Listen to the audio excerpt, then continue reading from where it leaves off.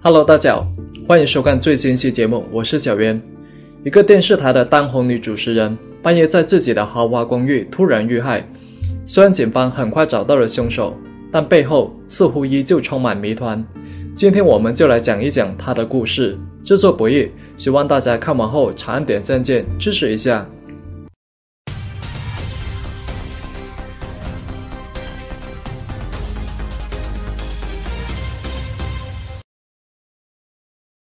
事情还得从中国的省会城市广州说起。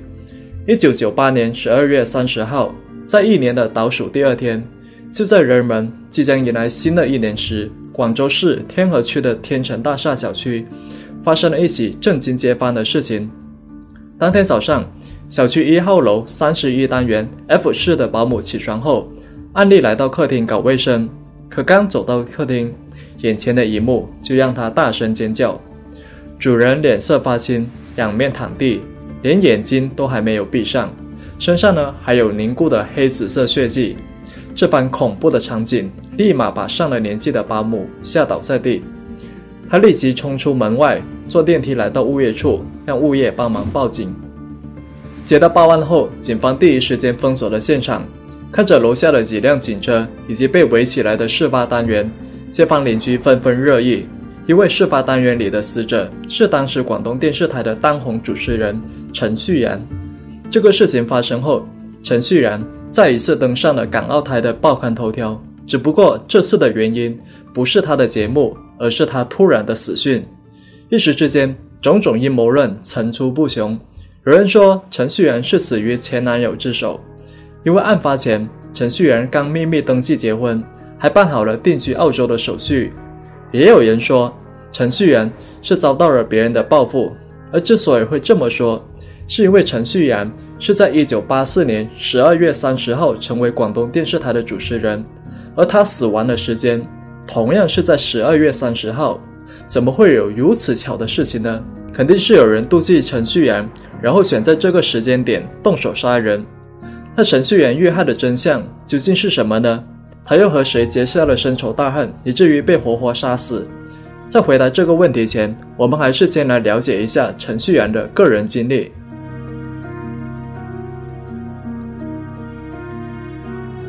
1968年，陈旭然出生在广东肇庆，随后和父母一起搬到广州市生活，在家中排行最小，上面呢还有2个姐姐。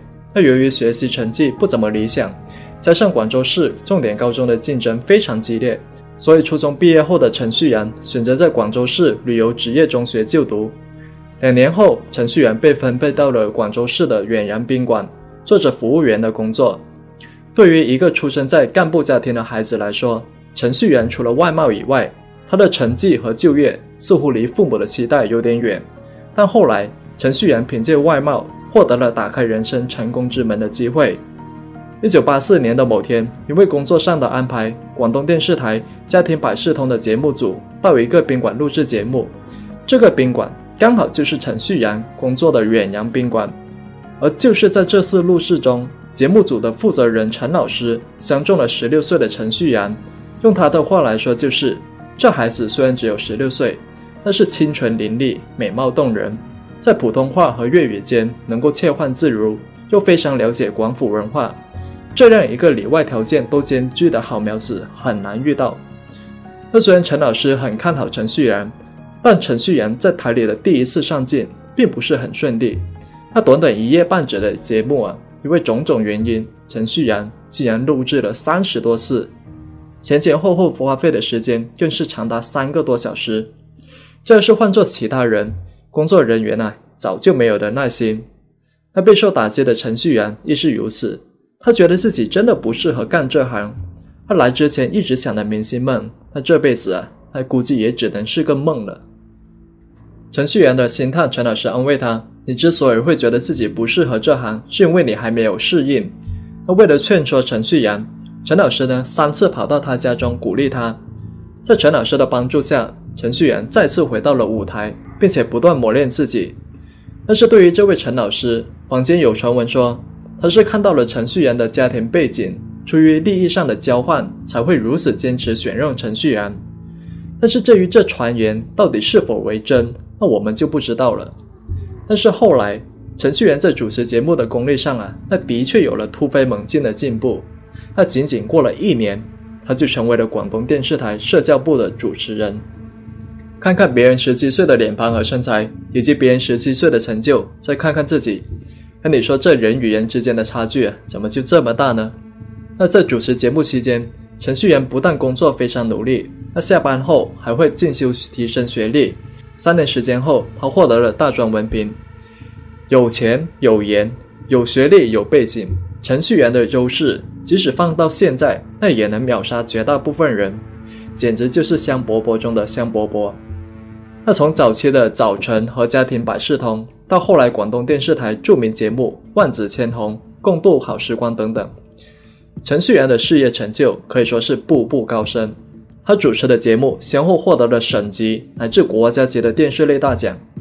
也正是这些成就，程序员成为了海内外大型文艺晚会活动的头牌主持人，包括97香港回归、98赈灾义演等等。所以在后来，很多港澳台甚至很多亚洲华人地区对程序员这个名字都有所耳闻。有一次记者采访时问他，你觉得你自己的成功和你的外貌有关系吗？程序员承认自己的美貌的确助力了事业，但是如果仅凭借美貌，那是无法走到今天的，因为别人最终要看的还是你的能力。但俗话说得好，人怕出名，猪怕壮。从程序员进入广东电视台的那一刻起，外界对他的议论就没有停过。除了前文中的一些关系户传人外，还有程序员的绯闻传言。根据他某位同事的说法，程序员之所以能够接替大牌明星黄以斐的职位，那或许和屈志涵有关。他口中的屈志涵是当时广东电视台的男主持人屈志涵，而程序员呢是恋人关系。在恋爱初期，屈志涵每天都会骑着摩托车接送程序员，后来两人就步入了婚姻的殿堂。可是后来随着程序员名气的飙升，两人的矛盾越来越多，最终不拍而散。这也是为何有人一直议论程序员，说他在后来被某位高官看上，还说是这位高官花钱为程序员在广州天河买了一套豪华公寓，也就是案发所在的单元。而在1998年，这套单元的单价就已经是1万多元人民币，而且又是位于广州市中心。那仅凭借程序员的个人工资，如果没有家里或者其他人的支持，很难想象程序员能够买得起这套180多平的房子。而且购买豪宅这件事情，他的很多亲朋好友都不知道。后来有人还发现，在这座小区里有2套1层楼的商户被人买下，墙体之间还被打通，并且装修成了一家广告公司的办公场所。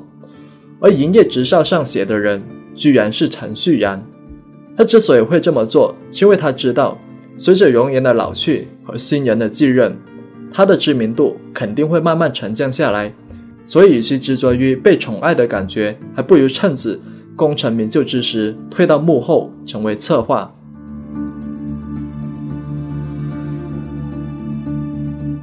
凶案发生后，警方抽调了大批人马侦办此案，法医也第一时间对现场进行了鉴定。程序员所在的房屋面积一共有180多平，在卧室的保险柜里，警方找到了7张高档楼房的房产证，上面都写着程序员的名字，而另外还有上百万元的存款以及10多万元的现金。那算上橱柜里的大量的金银珠宝首饰，这些财产放到今天已经是价值过亿。然而奇怪的是，整间房子里程序员被盗的只有他的钱包，橱柜明明没有锁，里面的珠宝首饰却一件不少。桌子上的2部移动电话、2个高级相机和一只价值不菲的手表全都还在。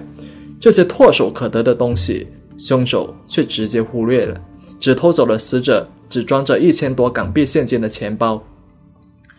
同时法医还发现，程序员的颈部有青紫色的勒痕，胸部也有被刀刺的伤口，现场还有一把沾有血迹的刀子。那法医就推断，程序员的死应该是他杀。那谁会是凶手呢？又是谁居然如此大胆闯进程序员家中将其杀害？他的目的就是什么呢？一番排查，警方还原了程序员死前的活动记录。案发前一天的下午，他像往常那样在东山区的一家美发行做了美发美容，然后开着豪华轿车回到了父母家，与父母一起吃晚餐。而到了晚上9点左右，他便驱车从父母家离开，返回到了自己的住所。走访时，有人告诉警方，案发前几天程序员在工作和生活上都没有什么异常，不过案发时他自称交了个香港男友，此人仪表堂堂，相貌不凡。而对于这位男友，程序员表现得非常满意。他到台里上班时，也是经常跟闺蜜说自己要结婚了。然而警方排查后却发现，将要和程序员结婚的人不是这位香港男友，而是另有其人。那至于程序员为何要撒谎，也许他是想借此机会避开公众对他个人感情的炒作。那从男友到同事再到陌生人，警方提取了100多人的 DNA 和指纹，但是都没有发现。直到案发6天后的1月5号，法医发现案发现场的指纹和天成大厦的一个保安的指纹非常吻合，这名保安名为丁国礼，不过在案发前的2个多月就已经离职了。根据资料，25岁的丁国礼来自湖北广水，离职前在天成大厦工作了3年，在此期间他认识了女友，不过女友住在黄埔区，两人呢只是放假时才会聚在一起。虽然警方在死者屋内找到了他的痕迹，但是这并不能直接说明凶手就是丁国礼。而为了避免打草惊蛇，警方暗中跟踪了丁国礼。在后来一次外出时，丁国礼到银行将1000多港币兑换成人民币，这顿时就引起了警方的注意。他毕竟作为一个保安，这怎么会突然多出一笔港币？而且他本身是没有香港护照的人。更巧的是，死者程序员家中失窃的钱财刚好就包括一笔港币。他调查到这里，丁国礼的嫌疑越来越大，可要上哪里去找他呢？警方第一个想到的地方就是他的老家，所以广州警方就马上联系到了湖北警方，让他们化作计生办的工作人员上门调查。然而却发现案发后丁某一直没有回过家。那来到他女友的住所，也没有发现他的行踪。人海茫茫，要上哪里去找呢？而在一番商议之后，警方就打算上演一场引蛇出洞的大计。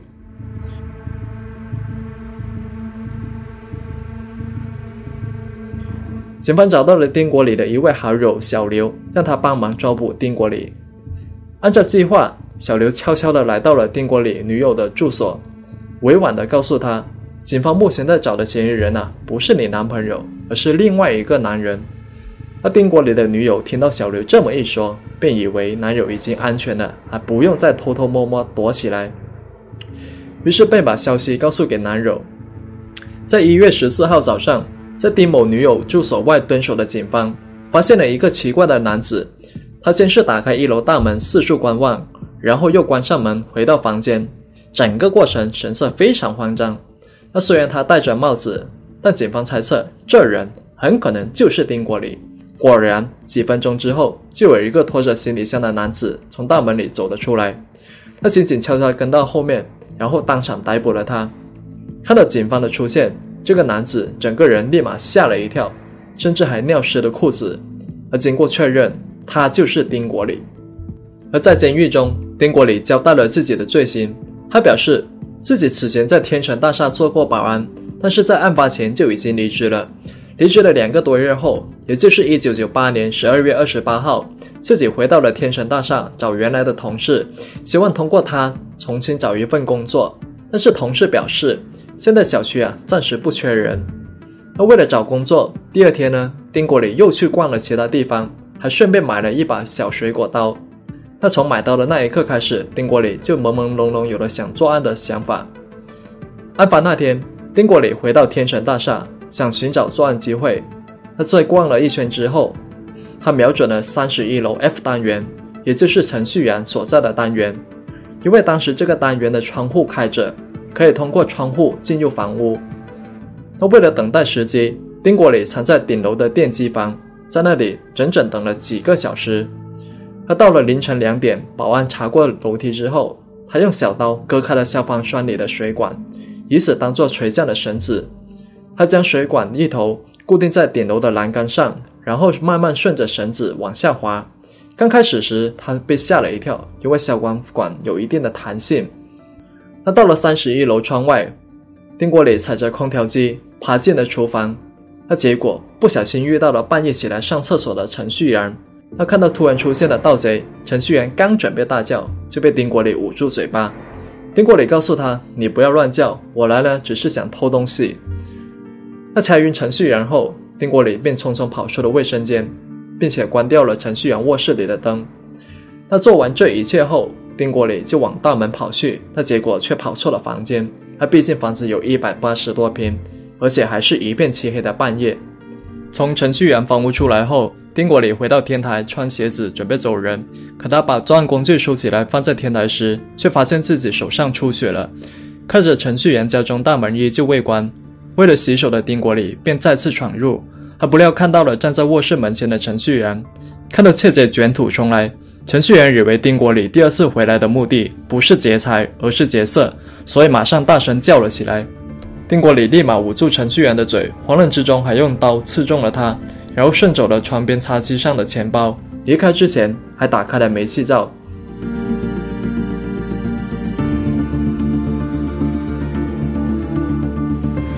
那对于程序员的死，坊间一直流传着阴谋论，因为警方在他的住所中还找到了另外一个男人的指纹，这个指纹的主人是时任广东电视台的台长谢望新。而更加惊呆众人的是，红酒柜的每一瓶红酒上都有谢台长的指纹。程序员卧室里的笔记本中也记录了他一些不为人知的秘密经历。那对于这些细节，警方并没有出面作证，所以呢，坊间的传闻也是越传越凶，甚至有人说丁国礼只是个替罪羊。而巧合的是，就在案发的3个月后，这位谢台长就被免去了台里的一切职务。那结合程序员家中的7套房产、上百万元的存款以及金银珠宝，那很难不让人猜测这2个人背后存在着某种秘密的暧昧关系。那至于那7套房产的去向，有人说已经上缴国库，但也有人说是落入了死者家人手中。那对于这7套房产的来源，程序员家人坚称他们是来自于女儿的香港男友。但不管如何，一个电视台主持人在自己没有开设企业的情况下，居然拥有等同于今天上亿元价值的财产，实在是令人震惊。一个当红主持人，一代当红女星，却在如此美丽的年纪惨遭不测，实在是惋惜。那随着家人的离世，谜团呢也被带进了本幕，真相究竟如何？或许呢，只有大地才知道。我是小渊，我们下期再见。